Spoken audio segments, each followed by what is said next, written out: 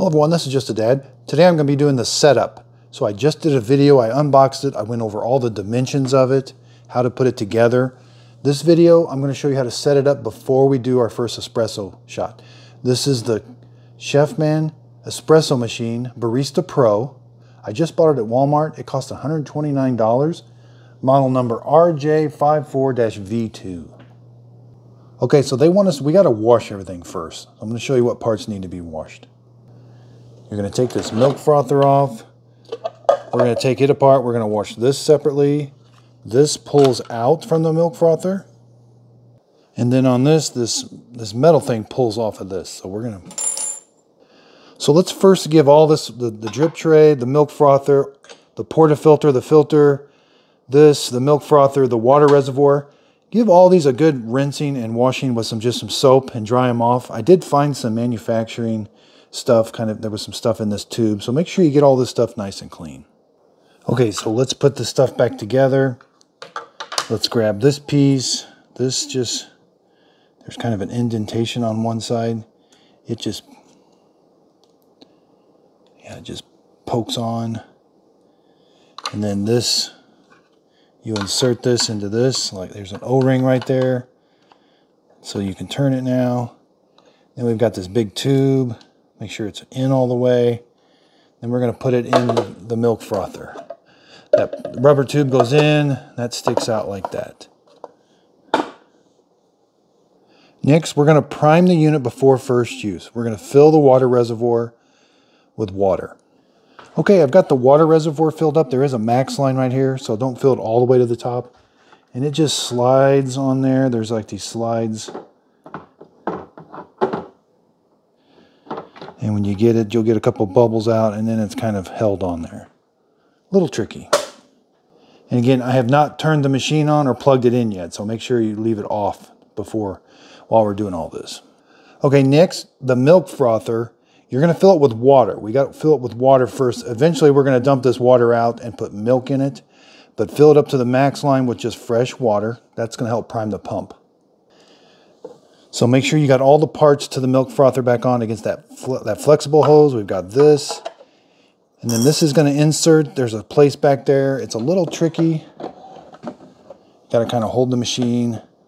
It talks about, well, it just doesn't want to, it gives you kind of a direction. Tilt up and pull frother.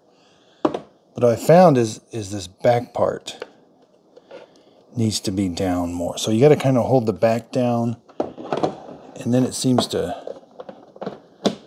go in there just a little. Nope. So after you mess with it, then you got to line that up. Then it will go in and kind of snap in. So again, make sure you've got the milk. That was kind of tricky. I didn't like that actually. That should have went in a lot easier than it did. Next, we're going to need to get a container you can hold hot water in. And put this frothing,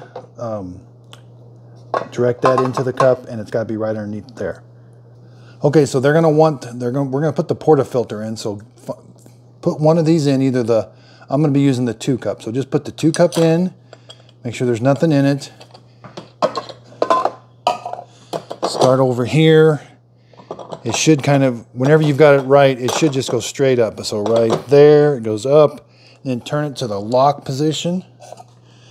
Then put your container underneath there. Now we're going to hit this power button. It stays in when we turn it on. And then the display lights up. So this is like a touch screen. It says tap the double, so the cappuccino's right here, the double cappuccino's right here. So if you press it, everything else goes away and then it starts flashing. This is going to prime the pumps.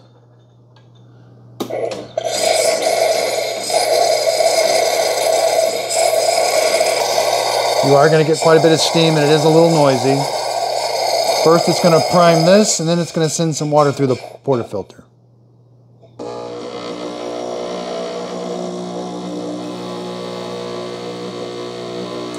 So now we're getting some water out of the espresso side.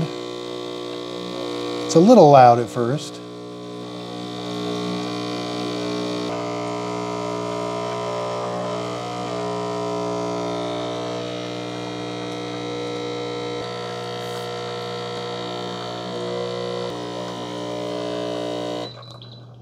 Okay.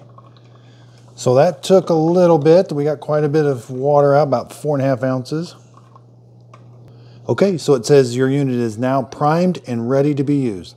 So check out my next video. I'm going to be actually making some espresso with it, cappuccinos and lattes. Thanks everybody for watching. If you could, please like and subscribe.